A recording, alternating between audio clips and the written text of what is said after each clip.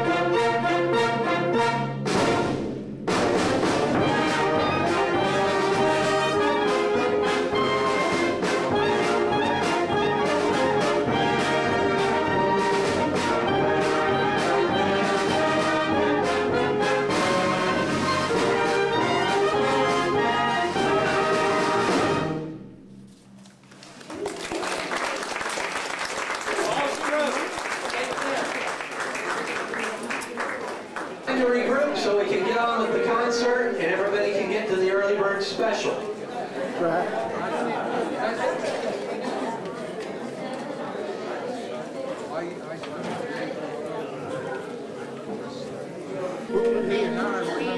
We're just tuning, that's not the next piece on the concert.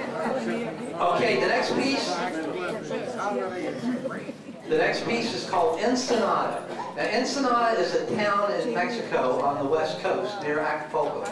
It's on the Baja Peninsula, and it was written by a fellow named Joseph Olividati. Now, a little history on him. He's not Spanish, but I think we can call him Latin because he came from Italy. He was born in Italy in 1893 and moved to America when he was a child and lived until 1977. He was an oboe player, played the oboe. We don't have an oboe here today. Carl's on a trip. But the oboe is a double reed instrument similar to a clarinet. He played that. He played in municipal bands under Harold Bachman.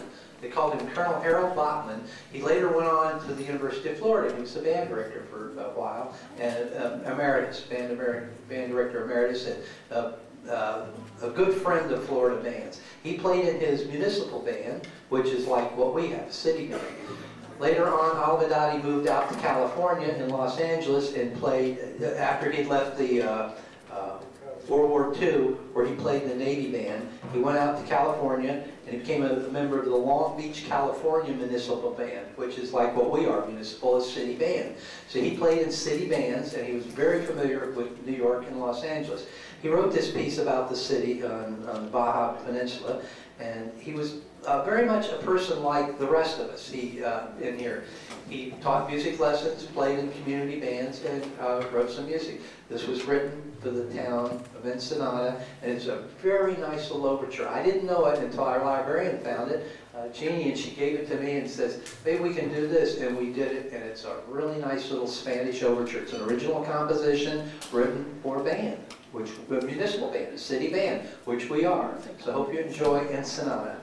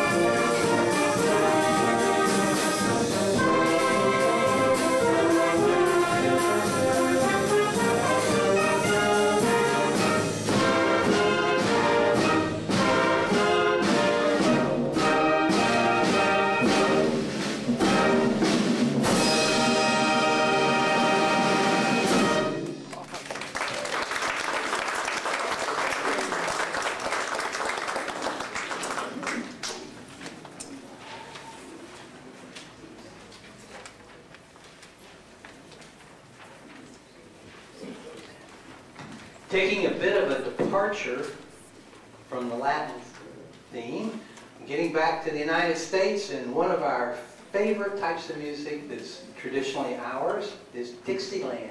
This one's called Dixieland Bash. It was arranged by Michael Sweeney, who does a lot of concert band adaptations. And it includes the following songs that you all should know. And they may be a little different style than what you're used to hearing these, because some of them are gospel-type hymns that are taking it a different tempo. Just a Closer Walk with Thee, Do You Know What It Means to Miss New Orleans, and The Chic of Araby, with some other little things thrown in. Now what we have in here is a Dixieland quartet, because a Dixieland group is usually a small group, but we have a large band, and we're featuring some of our players from here. On clarinet, Anatoly Yurovitsky. On trumpet, the immortal John Renton. He told me that. On trombone, our chief vocalist and star-spangled bangler, Richard Turpin. And of course, on drum set, Irvin.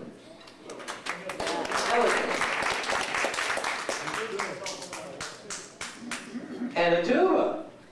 You said you wouldn't have a solo, but we do. That's the tuba with Mr. James Fraser.